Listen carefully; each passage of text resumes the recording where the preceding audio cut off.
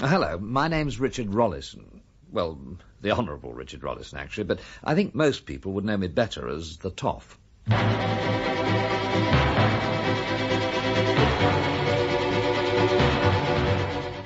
We present The Toff and the Runaway Bride, a radio serial in 6 parts, dramatised by Roy Lomax, based on the novel by John Creasy. Starring Terence Alexander as the Toff, with Robert Dorning as Jolly.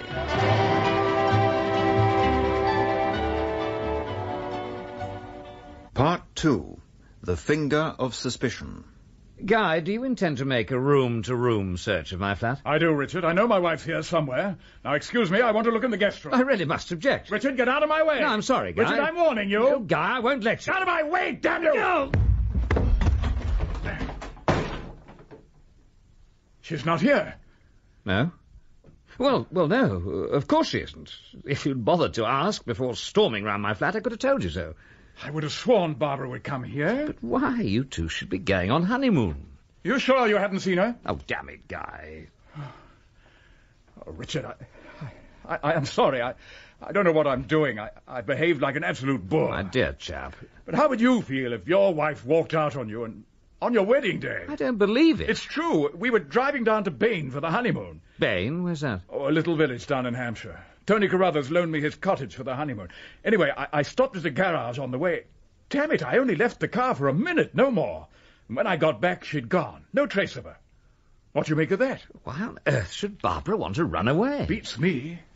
She was a bit agitated at the ceremony, and that maniac shouting outside the church didn't help. But I put it down to nerves. You know, the occasion. That's all very strange, Guy. I don't mind admitting this has knocked me for 6. Well, look, I think a large scotch and soda's called for. Well, I could do with it. Yeah. I'll ask Jolly to rustle up some fresh supplies. Won't be a minute. Righto. Jolly, have you a moment? Yes, sir. How is Major Lessing now, sir? A little calmer, I think. That was a close call, if I may use the expression. Yes, you may, Jolly. When Major Lessing burst into the guest room, well, The cupboard was bare, fortunately. But how did Mrs. Lessing get out? I showed her into the room myself. The fire escape is close to the window, sir. Well, not as close as all that. She was taking a risk. Perhaps preferable to that of facing Major Lessing, sir. Well, the mood he was in, yes, I suppose so. Mrs. Lessing may also have considered the embarrassing situation in which you would have been placed, sir, had she been discovered. Yeah, but they're both friends of mine. I doubt that friendship or your reputation as the Toff would have restrained Major Lessing. You're probably right.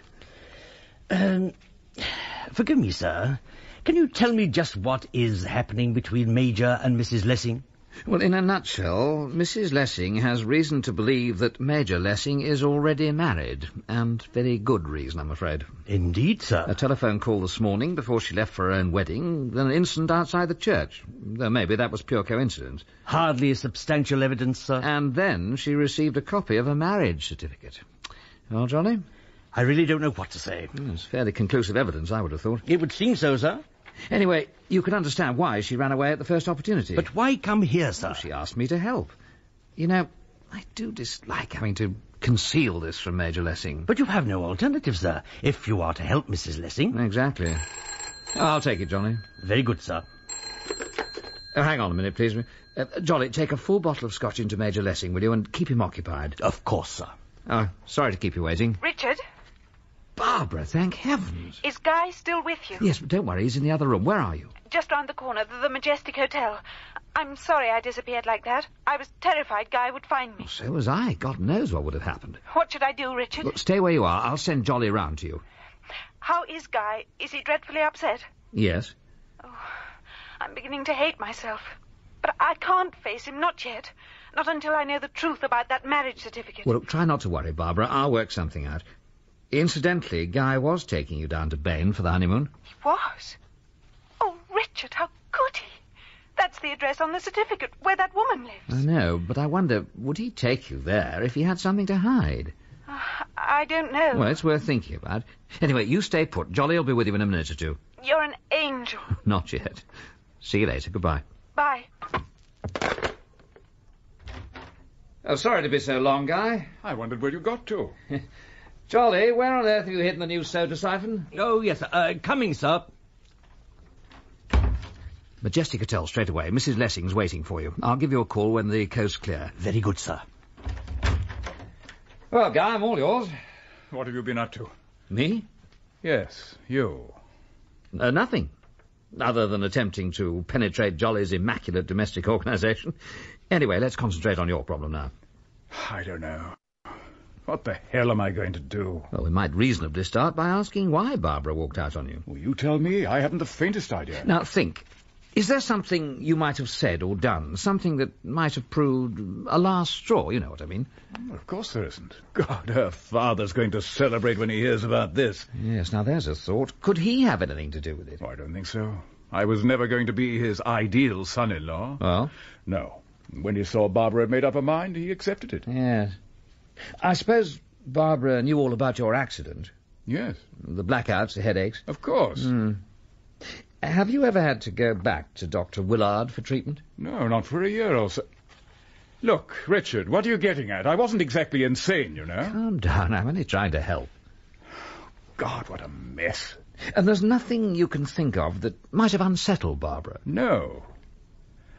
Oh, it was going to be so marvellous down at Bain, and I'd laid on 1 or 2 special surprises for her. Really? What sort of surprises? Well, you know she loves riding. I got a pony. Surprise wedding present. Oh, she'd like that. And this farm I wanted us to look at. Rather thought of buying it if Barbara liked it. Well, could you afford it? God, man, you're as bad as her father. I'm not wealthy, but I'm not short of a bob or two. All right, Guy, I'm sorry. Oh, Richard, what am I going to do? Go down to the cottage at Bain. What? I mean it.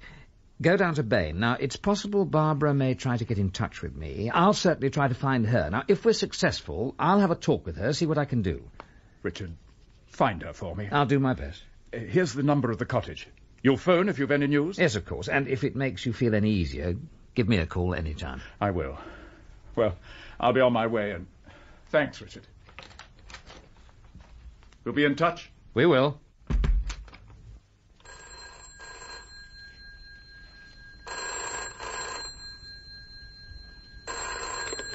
Richard Rollison? It's me, sir. Ah, Jolly, I was just about to call you. You can bring Mrs. Lessing back to the flat now. That will not be possible, sir. Why? I'm afraid Mrs. Lessing is not here. She's disappeared. But she was to wait for you at the Majestic. I'm sorry, sir. I wonder. What was that? No, nothing, Jolly. I think you'd better come back here straight away. Yes, sir. I'm going to visit a doctor. Nothing serious, I hope, sir. So do I, Jolly. Goodbye. Goodbye, sir. I must say it was awfully good of you to see me so promptly. Not at all, Richard. Do sit down. Oh, thanks. Is this a professional or a social visit? It was a bit of both, actually. So what's the problem? An old patient of yours, Guy Lessing. Once again, is it medical or social? Psychological, perhaps? I see. You do realise that as his doctor, I can't tell you anything confidential. I wouldn't expect it, John, but this is rather important. You see, I suspect that Guy Lessing may be in some sort of trouble. Oh, how's that? I'm afraid that has to be confidential, too, at the moment. Touché. You may know that he married Barbara Lawn today. Yes, I was just reading about it in the evening paper. I've known her for years, since she was so high. Guy, not nearly as long, but I like to think they can both depend on me, if the need should ever arise. And the need has arisen? I think so, yes. How can I help? Well, Guy's accident a few years ago. Can you tell me just what was the nature of his injury? His skull was fractured in 2 places. He was badly burnt, of course. Still, he was lucky to be in one piece. That ammunition truck blew sky high. What about the after effects? Periodic blackouts, headaches. That was to be expected. But they became less frequent. Oh, and there was some memory loss. But Major Lessing's a fit man. He made a complete recovery. Yes. He is all right, isn't he? I think so, yes. But I'm not a doctor. Look, those headaches, blackouts, could they recur? It's not something I'd expect to happen, not after the first few months or so. Just what is it you're trying to get at, Richard? Well, was there any period during Guy's illness which could be closed to his memory? I'm sorry, Richard, I wouldn't care to say. No, but there is a chance. All things are possible. And that's as definite as you can be. It's as definite as I dare be, if you really want me to be honest with you.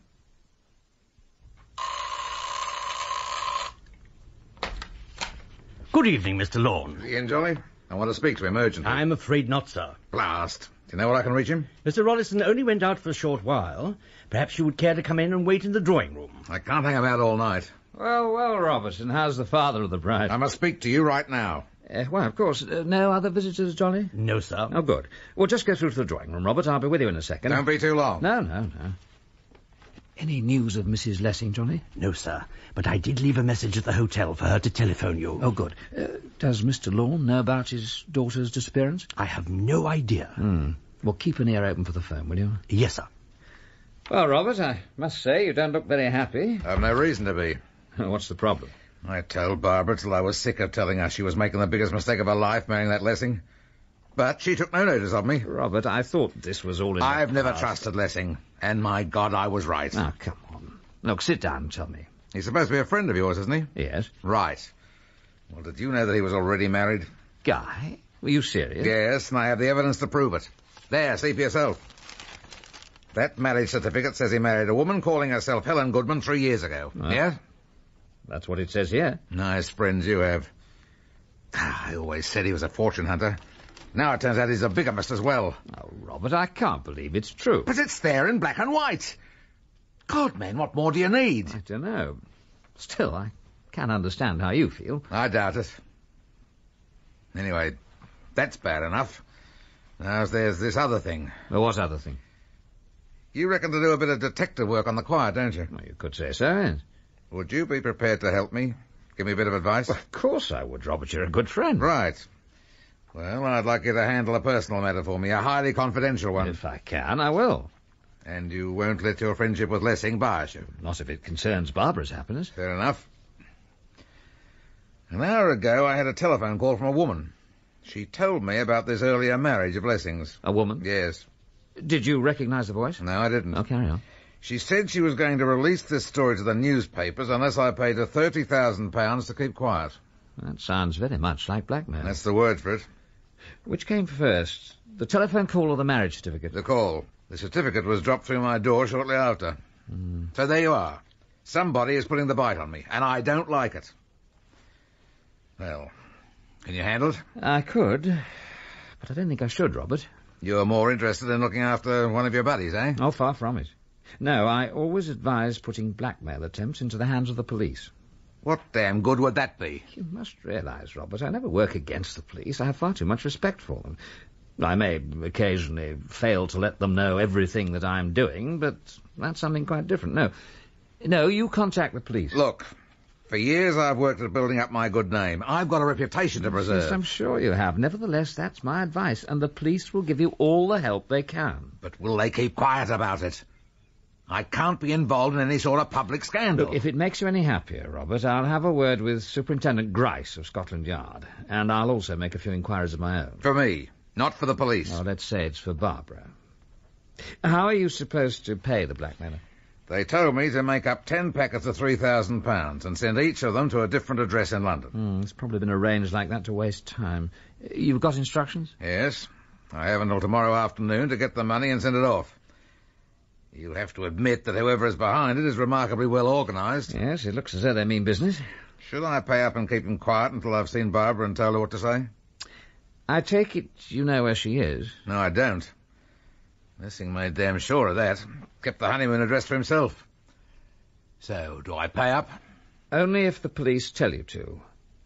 But for what it's worth, I'd suggest that you pay one, not £30,000. 100 in each packet instead of 3,000. I can't see what good that'd do. Well, it'll keep them on a piece of string. They'll assume that because you've paid something, you'll probably pay the rest under pressure. But you'll have gained a little time for me to work in. Right. I'll go to Scotland Yard. How soon can you make a start? As soon as possible. Then I'll be on my way. And remember, Rollison, no scandal. At all costs, no scandal. Goodbye, Robert. Was that Mr. Lorne leaving? It was, Johnny. He appeared very agitated when he first arrived. With good reason, Jolly. Mr. Lorne is being blackmailed. Indeed, sir. You know, this is a strange affair, and it's getting more complicated every minute. And the more regrettable when close friends are involved, sir. Yeah. Well, to be honest, I'm not quite sure who I should be protecting and who I should be investigating. It's certainly going to be an exercise in objectivity. Where do you propose to start, sir? Well, there's no point in being like the Duchess, who leapt on her horse and galloped off in all directions at once, so I'll start at the beginning and see if I can find this Helen Goodman, the lady on the marriage certificate. Major Lessing's supposed wife, sir. Yes. Anyway, I'll drive down to the village of Bain. Yes, sir. Shall I accompany you? No, I want you here, by the telephone. If you haven't heard from Mrs. Lessing in, let's say, 1 hour's time, get on to Superintendent Grice at Scotland Yard. Give him her description and tell him that we have to find her as quickly as possible. Oh, and ask him not to leak it to the newspapers. I'll explain it to him later. Very good, sir. It's no more than a feeling, Jolly, but well, there's been phone calls, threats, insinuations, all talk so far. I have a feeling something's going to happen soon. I want to be sure it doesn't happen to Mrs. Lessing.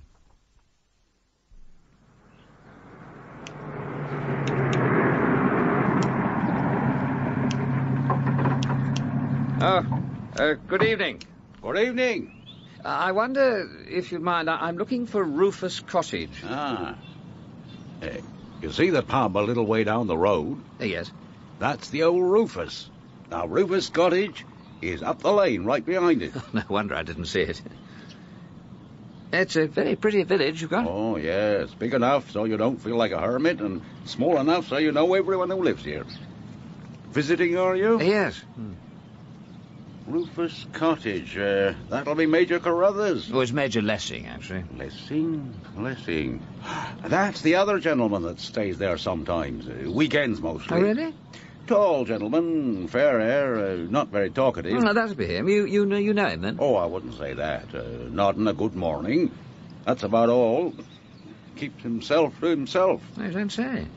But I understood he was on fairly close terms with a young lady from these parts. What was her name? Helen? There's only one Helen lives here in the village. That's Helen Goodman. Oh, yes, that could be her. But close? Oh, I don't know. A very proper Helen is. She keeps an eye on Rufus Cottage. Keeps it tidy, you know. Oh, I understand. Yeah. She'd know him, yes, but, oh, no, not close. Not with her being married. Oh, so she's married? For the past 3 years. Not that anyone's ever seen him. Somewhere up in London, it seems. Funny, him living there and her living here. Most unusual arrangement. Ah, well, that's Helen. Unusual. Would you happen to know her married name? Smith, she says. But I reckon that's her way of telling nosy barkers to mind their own business. It could well be right. By the way, have you seen Major Lessing today? No. I've been here in the garden most of the day, but no, I can't say I have. Oh, well, I'm sure he must be at the cottage by now. Thank you very much. You're welcome.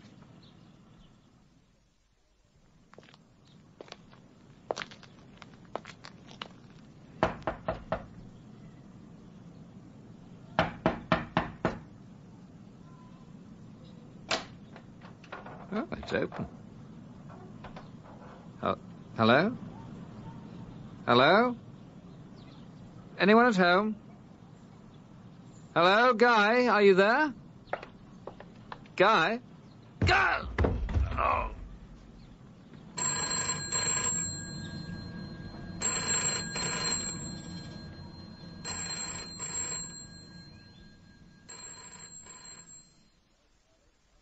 And this is how you found him when you come in? That's right, Charlie. The front door was half open, and naturally I just looked in. Well, this is a police job, I thought. So I called you. Just as well you did. What brought you over here? Well, after all, he is a stranger, and you never know. I think he's coming too. And he was asking a lot of questions. Didn't think much of the time. But, well, you know, I only wish I had come across sooner. It's a nasty business. Do you reckon he knows about it? We'll find out soon enough. Oh, my head. Now, you take it easy. Oh, Constable. Give me a hand up, please. Here. Steady. You'd better sit down. Yes, I think I'd better. Oh, hello, you're the gentleman I spoke to about Rufus Cottage. Yes. As you can see, I found it. Yes. Somebody had a strange way of making me welcome. I hope it's not a local custom. Well, that'll be them now. May I ask who? Superintendent Reno from Winchester. What? Superintendent for a knock on the head? Well, Right, driver. They'll be waiting for you back in town. Bring them back here, quick as you like. You Constable Matthews? Yes, sir. Right, Constable, I'll take over from here. Yes, sir. Excuse me, is it all right if I go home? The wife will be worrying. Constable? This gentleman lives just along the line, sir. He found this lot and called me in. Righto, sir, off you go. But stay at home. I'll want to speak to you later.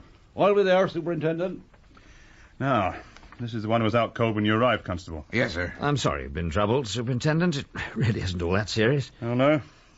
Where's the... Just through here, sir. Behind the door. Yes. Well, it seems you were right, Constable. Any idea who it is? Oh, damn, I'll take it. Rufus Cottage, Bain. Superintendent Reno speaking. Yes, I had a look. No doubt about it. Yes, it's murder. Murder? I've sent the car back for the lads. Okay. Now, sir, I'd like your name, please. Oh, certainly, Superintendent. It's Rollison, Richard Rollison. But what's this about murder? I mean, may I ask just who is... I'm asking the questions at the moment, sir. Of course. Oh, you want my address, I suppose? No, I've got that. The constable took a look through your wallet when he found you. But you asked for my name. Just wanted to see what you'd say. Well, I'd hardly say anything other than Rollison, surely. Oh, I don't know. If you had something to hide, you could have said Mr. Brown. And if you wanted to impress me, you could have said you were the Toff. You've been doing your homework, Superintendent. That's right. What are you doing here, Mr. Rollison? I came to visit a friend. And who's that? Major Guy Lessing. You expecting to find this Major Guy Lessing here? Yes, I was. Anybody else? Well, possibly his wife, Barbara. After all, they were married today. But about this murder... I'll come to that later. I'm more interested in knowing what happened to you. There's not really much I can say. I knocked at the door. When there was no reply, I stepped inside. That's when I was hit. That's all I know until I came round a minute or two ago. You were attacked as you stepped through the door. Now, you're sure of that? Of course, yes. Is it so important? It might be, for you. Have you been in the next room? No. There's a dead woman in there. My God. She's been strangled. What? Do you mind if I take a look? Help yourself. Do you know her, Mr. Rollison? No, I've never seen her before. It's not that Barbara you mentioned. Oh, no. Constable. Yes, sir. The dead woman, what was her name? Helen Goodman, sir. She's a local. Thank you, Constable. You sure you don't know her, Mr. Rollison? Oh, positively not, and I do assure you, Superintendent, I had nothing to do with her death. Now, we'll see. Surely you don't think I'm involved in this, do you? Mr. Rollison, I've heard all sorts of tales about you. What you get up to. Your relationships with the police in London. Now, some of those tales were good, and some were not. I imagine some were true and some were... Well, maybe, but we do things differently down here. And for the moment, I'm looking on you as someone who can help me with my inquiries. No more and no less. Well, I should like to get back to London as soon as possible. We'll talk about that later. The police doctor should be here at any minute. He can patch up your head. After that, I suggest you make yourself comfortable down at the pub.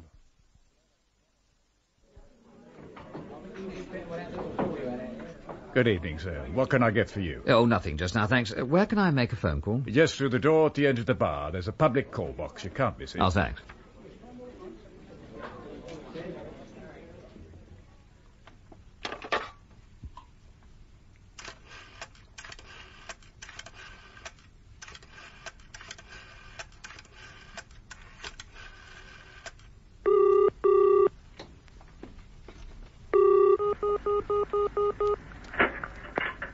Mr. Rollison's residence? Oh, hello, Jolly. It's me. Have you any news of Mrs. Lessing?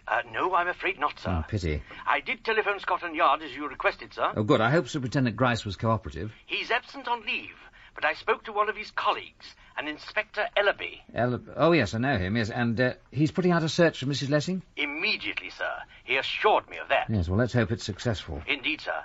By the way, where are you speaking from at the moment? Oh, I'm at the local hostelry at Bain, the Old Rufus. Ah, that accounts for it. I telephoned Rufus Cottage 2 hours ago, but there was no reply. No, I'm not surprised. I had a slight accident about that time.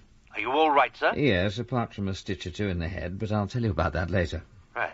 Will you be returning to London tonight, sir? Well, I want to, Jolly, but I'm afraid there's been a rather serious incident down here, and I think the local police would like me to stay on overnight. Do they suspect your involvement? I'm not quite sure, though I'm certainly being watched. Really, sir? They're not being too subtle about it either. A young chap with his hat pulled down over his eyes. He has a lot to learn about how to remain inconspicuous. I trust all will be well, sir. I'm sure it will. Anyway, I'll get back to London as soon as I possibly can. Good night, Johnny. Good night, sir.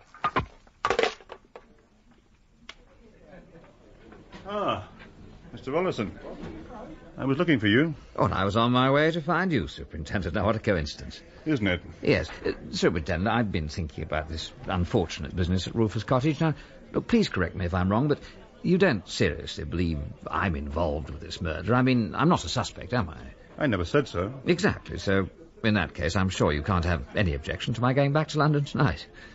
After all, you know who I am. You've got my address. I'm sorry, Mr. Rollison. But why? Well, I wouldn't like to think of you behind the wheel of a car tonight.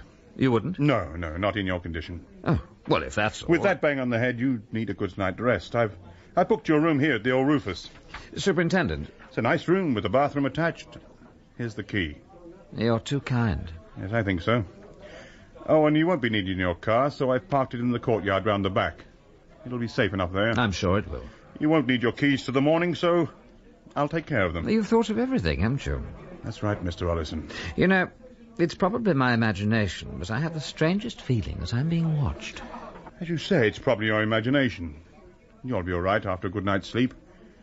Good night, Mr. Rollison. Good night, Superintendent.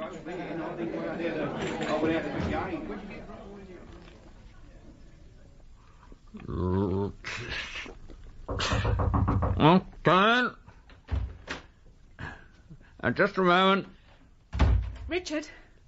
Good Lord, Barbara. I've been waiting all evening for a chance to see you. What on earth are you doing here? And in those clothes? I didn't want to be recognised. Well, you certainly deceived me. I noticed this young chap lurking about. I thought I was being watched by the police. I'm sorry, Richard. That's all right, Barbara. What the devil have you been doing these last few hours? When you phoned from the Majestic, I told you to sit tight and wait for Jolly. I know. Well, why didn't you? I don't know. I was so miserable. You've no idea, Richard. It's what you said on the phone. I'd made up my mind. Guy was guilty. I wasn't even giving him a chance to explain. So I decided to come down to Rufus Cottage and... Well, I just had to see Guy. Yes? I was desperate. Well, can't you understand? I might, if I believed it. Richard, you don't think I'm lying, do you? I wonder if you're telling me the whole truth. I mean, why this disguise, these clothes? Damn! Did anybody see you come in here? I don't think so. Well, go into the bathroom. Oh, and shut the door. Who is it? Superintendent Reno. Oh, Superintendent, I was just about to go to bed. This won't take long, Mr. Rollison. Now, you went to Rufus Cottage today to meet Major Guy Lessing? Yes, I've already told you. And he was married today? That's right, to Barbara Lawn. Who you also expected to meet at the cottage? It was a possibility. They're both friends of yours? Yes. Mr. Rollison, we've had a very busy time searching through that cottage. I can imagine, Superintendent. But it's been worth it. We've found a marriage certificate. Really? Yes, it seems that Helen Goodman, the murdered woman, was married 3 years ago to your friend, Major Guy Lessing. Good Lord. There's no doubt about it. I've checked through the Public Records Office. Sure, but why come and tell me about it? You said you expected your two friends to be at Rufus Cottage. Now, I don't know if you met them. But you see, at this moment, I can't think of two people with a better reason to want Helen Goodman dead.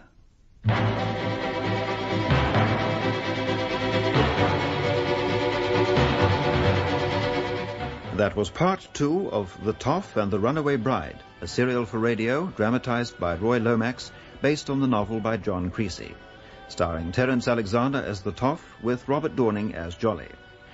Major Guy Lessing was played by Alan Cuthbertson, Barbara Lessing by Rosalind Shanks, Dr. Willard and the Villager by Dennis McCarthy, Robert Lawn by Kevin Brennan, and Superintendent Reno by Godfrey James. Other parts were played by members of the cast. The producer was John Fawcett Wilson.